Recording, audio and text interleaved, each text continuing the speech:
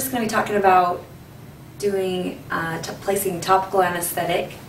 First, as an assistant, you're going to come over to the schedule and click on the patient, and you want to make sure that you find out which part of the mouth they're working on for that day. For this patient, they're going to be working on 4 teeth. So you're going to bring up the patient's chart. So they're working on 28, 29, 2, and 3. So you're going to pull up their chart. So they're going to be working on the right side of the mouth.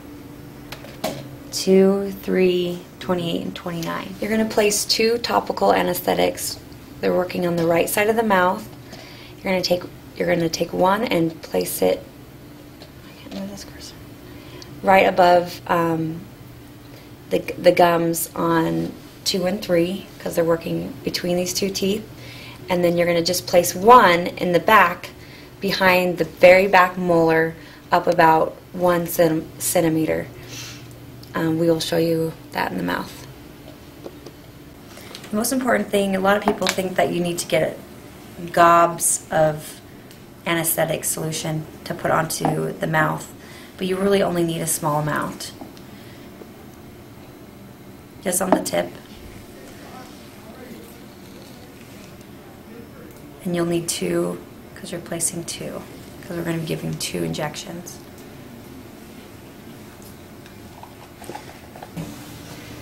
Now it's time to call for anesthetic. You want to make sure that you don't place it as soon as you call for it, because sometimes the hygienist cannot make it over there for another 10 minutes. It's ideal to place it and wait about a minute before giving the injection.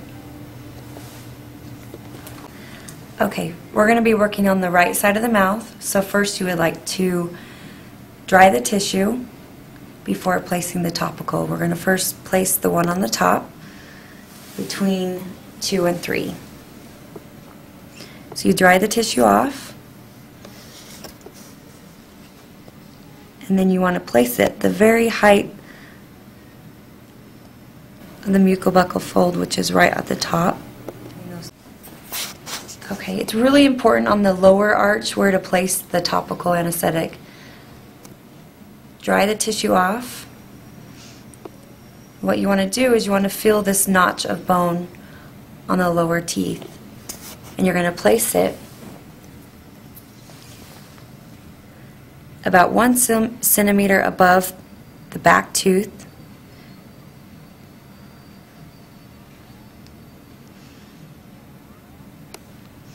And that's the ideal location. Should be done.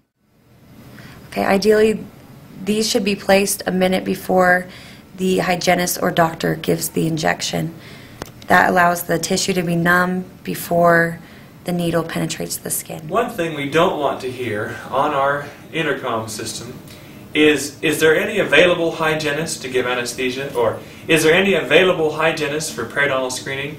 Let's never use those words. What that does is that takes responsibility off of you, the assistant, to determine who can actually come and help. And it puts the stress on the hygienist, who may already have a very packed schedule.